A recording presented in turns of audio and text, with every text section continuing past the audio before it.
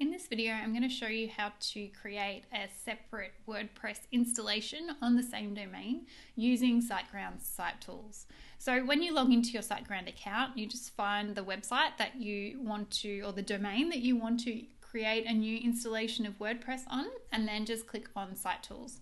And so when you've clicked on Site Tools, you're going to come to the dashboard here.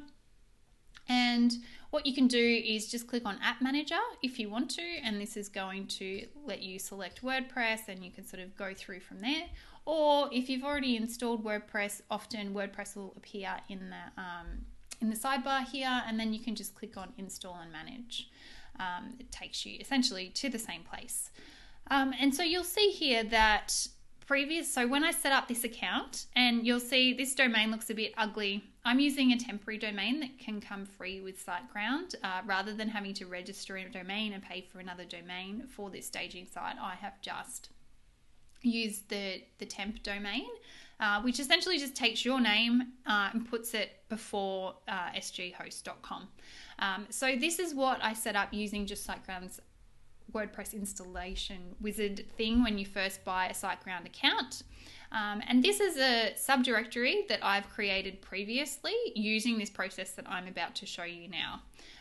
So all you need to do is just select either of these. Usually you would just select WordPress. And then you've got the domain here. There's only one to choose from. And then you choose your installation path, which you don't have to create previously. It's going to create this for you. So you just type in whatever you want. So usually this would be, whatever the client's name is, and you can pop that there. You can select the language, but this will get overwritten when you clone your starter site over this WordPress installation.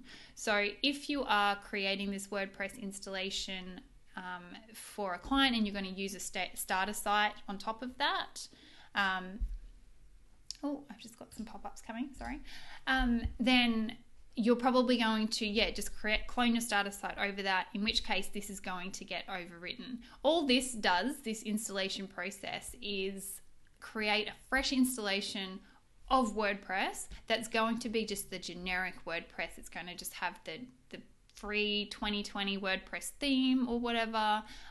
It's going to have all those sort of standard plugins and things like that come with WordPress. It's not going to have any of your customizations. So typically you're probably going to want to clone your starter site over the top of this. It's going to have your Divi theme or Elementor or whatever you use and all your favorite plugins. And when you do that, it's going to replace all this stuff anyway. So it's not a big deal what you set this to. So you can just leave this language as is. I like to untick this install WordPress starter. That's just a SiteGround thing that installs a bunch of plugins that help with your WordPress installation, but you're going to do that anyway yourself manually probably, so you probably don't need this.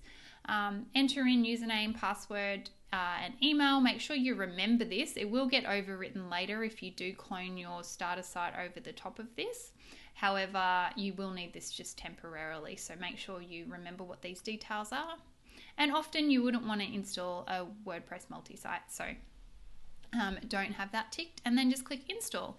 And when you do that, then it's going to create this new subdirectory, install WordPress there, and then it's going to appear in this list down here. So then you'll have another one appear that'll be the domain / client name, because that's what I've set it to. So that's how you create a fresh new install of WordPress using SiteGround's site tools.